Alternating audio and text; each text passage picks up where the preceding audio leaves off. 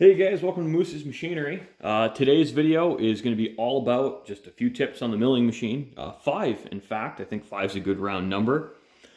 But you know, our first and arguably most important tip of the day is that lube is very important.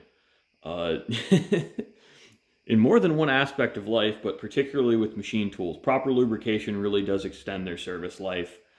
And I personally am a tightwad. I use no-name brand whey oil, and I use a lot of it. I will lube this machine regardless of how long it sit, how much oil's on the ways. I will just lube it up, go to town. This also applies to a lot of milling you can do dry, especially with carbide. With manual machine horsepower, you really don't need to worry about killing them. They basically last forever. I break carbide end mills before I wear them out. I can't recall actually dulling one in recent memory. I snapped them all. But, you know, for drilling, reaming, you never ream a hole dry. You always, before you stick it in, coat the reamer, coat the hole, follow your speeds and feeds recommendations. Speeds and feeds deserve their own video. They deserve a lot of their own videos. But, you know, one of our next tips is checking your gibs. So we did talk about lubrication of sliding surfaces. Now, gibs are tapered wedges that basically control the slack, for lack of a better way to put it. You need clearances for things to move, and you need clearance for oil. Now, I lubricate the machine and then adjust my gibs. I don't just adjust my gibs dry because you want room for that oil film. You know, you'll see it a lot if you have a really crazy bad surface finish, but only in one access. Check your gibs. And I'm going to fire up a DRO real quick and demonstrate that even with reasonably adjusted gibs, you're going to get movement in the table. So we'll just transfer over the DRO, and then we'll come back for our next tip.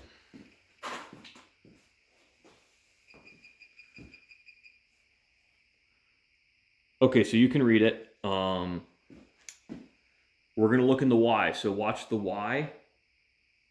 I just locked the gib. I unlocked the gib.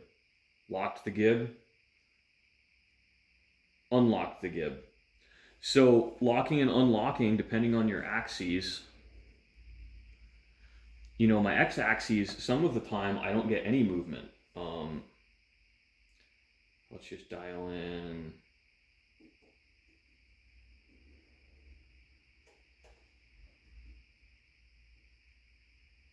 All right, so screw it, we're not going to have exactly 0.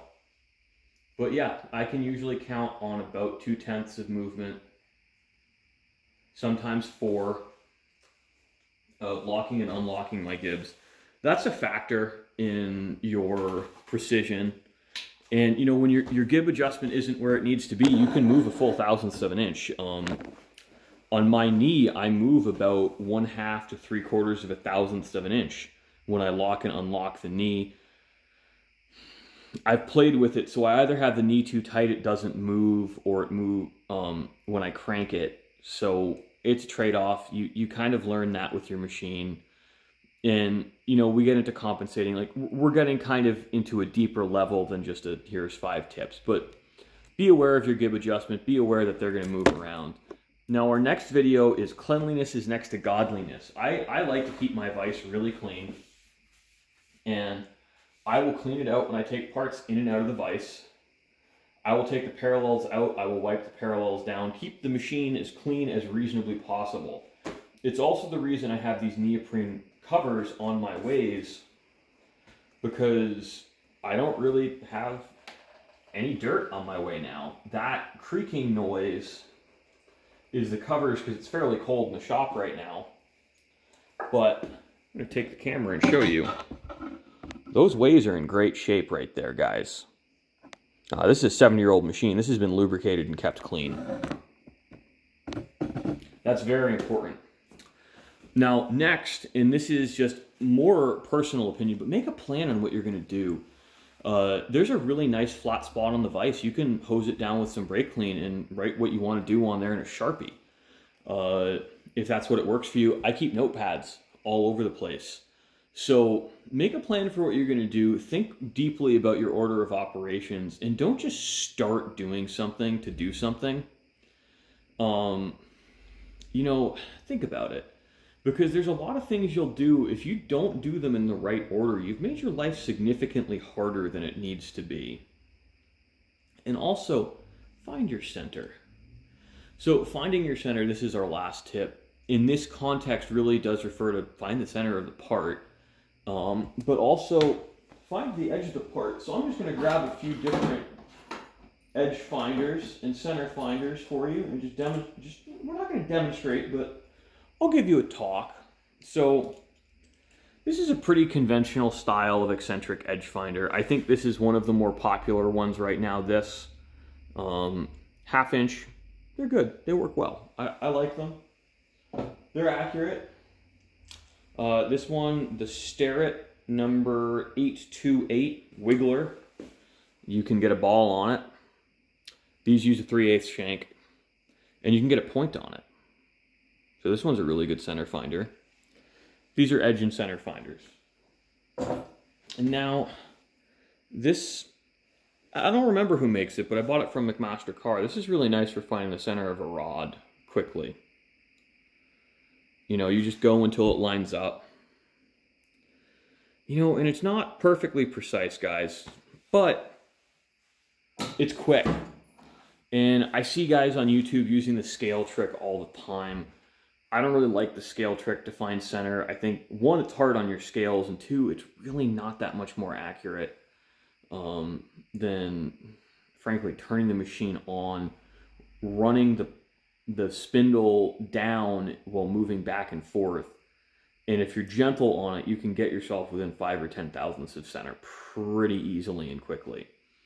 That last tool, this tool I showed you, is a really good compromise between speed and accuracy.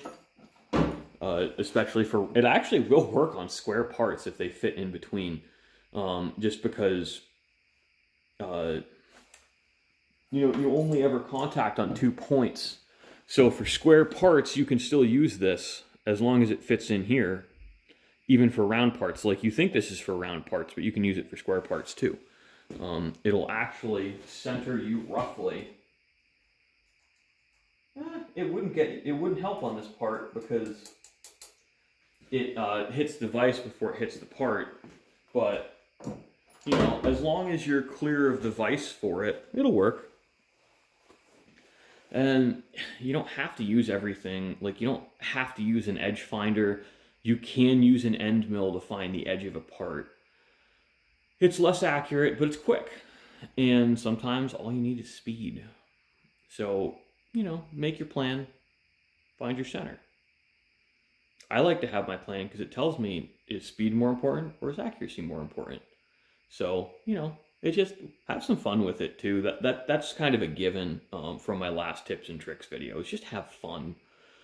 If you're not doing this for a living, make the process enjoyable. Make the process your goal, not your production, not your product. Because if you make the product the goal and you fail and you break stuff on the way there, you're going to get really discouraged and frustrated. But if you are making the process your goal, doesn't matter if you get anything done. You're out there to have fun, and you had fun. So thanks for watching, guys. I hope you enjoyed, and hopefully you guys get out to your shop and go have some fun.